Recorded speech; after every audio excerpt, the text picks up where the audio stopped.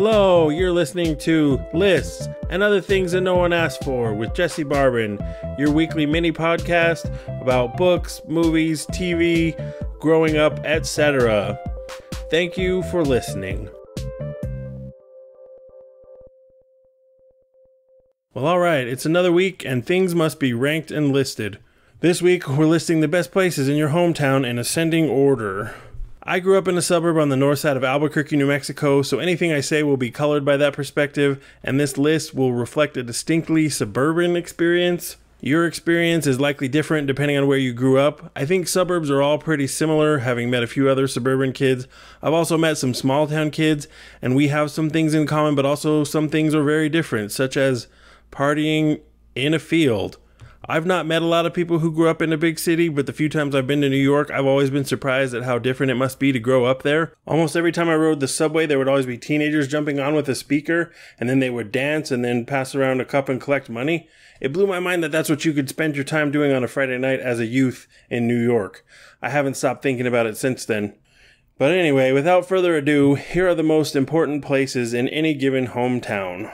Number 5, the place where you drive around. Some people call it the main drag. I'm sure that's an outdated term. I don't think they even called it when I was in high school, but hopefully that gives you the picture. When I went to high school, they called it cruising, I think. It's hard to remember back that far. Some people would even call it throwing a cruise. Like, let's go throw a cruise. Basically, you get in a car with as many friends as would fit and play loud music and drive around, hoping to see some girls or whatever. We'd have to go into the city for any actually decent cruising.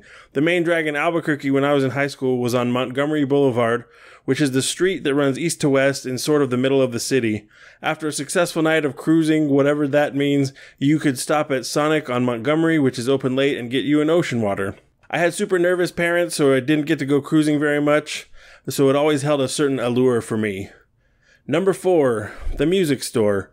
I think with the retail apocalypse happening, these places don't exist so much anymore, or at least not how they were in the early 2000s. But when I was young, I liked nothing better than to go into Grandma's Music and Sound on the west side of Albuquerque and go play the electronic drum kits.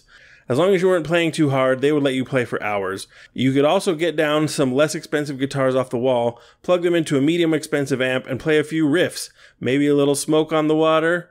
If you wanted to play a more expensive guitar, they would give you a little chaperone. A grandma's employee would sit and watch over you to make sure you didn't scratch anything. I bought my first Line 6 amp there. I also bought an Epiphone Les Paul there. Now it's been turned into an urgent care, and I miss it whenever I'm back visiting. Your home park. There are parks all throughout town, and after you've lived there a while, you'd know which ones are sketchy parks with drugs and which are the calmer parks. Eventually, you start to think of one as your home park, where you go to have barbecues and hang out with people and maybe shoot baskets and maybe throw a football. Mine was the River's Edge 2 Park because it had a basketball court and a covered eating area and barbecue grills, and it could accommodate pretty much any event you wanted to host on a Saturday afternoon. We launched model rockets from there. We rode bikes in the arroyos behind it. We had my brother's graduation party there. The park also overlooked the sewage treatment plant for the city, which as a young person I thought was hilarious. Some of the aforementioned model rockets went adrift in the wind and landed in the sewage treatment plant, which was also hilarious. Number 2, your local venue. My town didn't really have a designated live music venue, which was tough growing up there and playing in a band. You'd have to rent out the VFW hall or play on the gazebo at the city park and hope the cops didn't show up. We once rented a generator from Home Depot and played a show in a park where there were no outlets. We'd play in people's backyards. We played so many backyard shows. Every now and again, you'd get invited to play at a church, which was always a dicey proposition because afterward, they'd want you to come to youth group or stay for the lock-in. I always loved venues in the city. There were lots of venues like the Sunshine Theater, which was kind of a mid-sized theater. I saw Anne Berlin there, and Social Distortion, and Black Label Society. There are also lots bigger venues, amphitheaters. For instance, my first show was Space Hog and Pearl Jam at the Tingley Coliseum with my friend and his dad when I was super young. When I was old enough to drive, the venue that became my favorite Albuquerque music venue was the Launchpad. They had all ages shows and hosted all sorts of cool touring bands. They would also let local bands like us open and give us the thrill of our lives.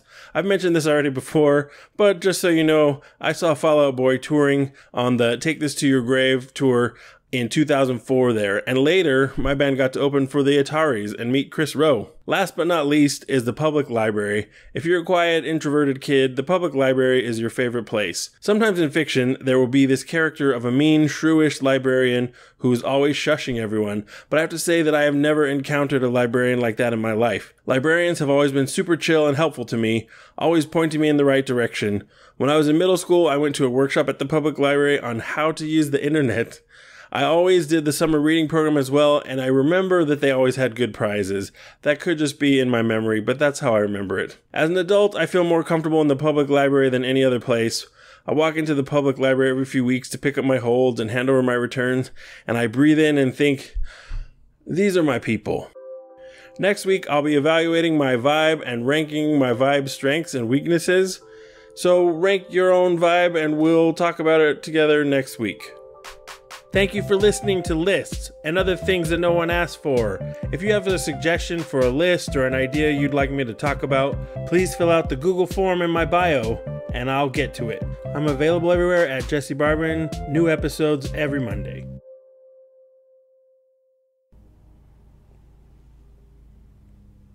This dude is cutting his grass like right now.